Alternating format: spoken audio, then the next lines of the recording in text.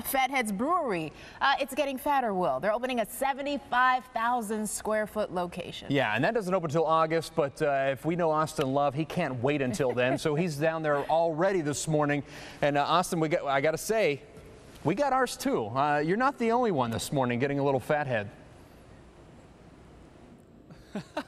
Well, you're welcome. I had the people at Fatheads. I was had to be able to share the love a little bit here, and really there's a lot of love to be able to share here at their new facility. If you've been driving on I-71 near the airport here and you haven't seen this ginormous facility, then you must be blind, because it's absolutely huge. 75,000 square feet that they're just using here. There's another couple hundred feet as well that they're being able to use. A total of 125,000 square feet that this facility makes up, and it's made up of a lot of beer and a lot of fun, a lot of friendship, and the mastermind, the Fathead himself here is Matt Cole. Matt, tell us a little bit about this new facility, and it's opening up in just a little bit. A lot of work still yet to do, but it's pretty impressive.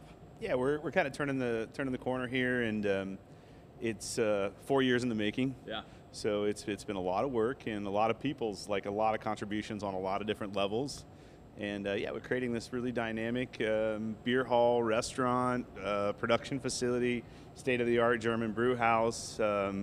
We've got adding to our menu a little bit with the Texas-built smoker, and kind of starting to do some more experimental stuff, because we've got a 15-barrel pilot system as well in here.